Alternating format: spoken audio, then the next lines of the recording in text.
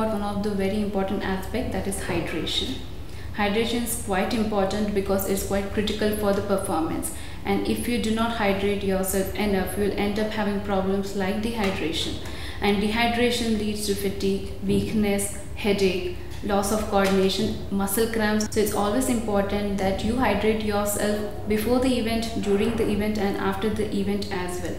Be checking your color of the urine. It should not be dark yellow in color. If it is dark yellow, probably you are going low on the water content. Have enough of drinks, a fluid which has both electrolytes as well as little carbohydrates before the event, during the event, and after the event as well, so that you don't get into dehydration. We'll be talking about hydration before the run. Just before, at least an hour before the run, try to have say from 500 to 750 ml of water, and stop taking any fluid after that, so that you can void all the extra water in that 1 hour. But just right before you go for the event, you can have around 120 to 220 ml of water, so that you remain rehydrated just before you go to the event. During the event also, you need to be hydrating yourself. While running, do not forget the part of hydrating, and do not ignore the signals of thirst that you get.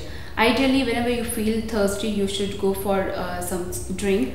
Otherwise, as a thumb of rule, every 20 minutes 120 to 160 ml of water or any sports drink should be taken, which has little electrolytes and carbohydrate as well. Once you finish with your run, it's again important that you hydrate yourself.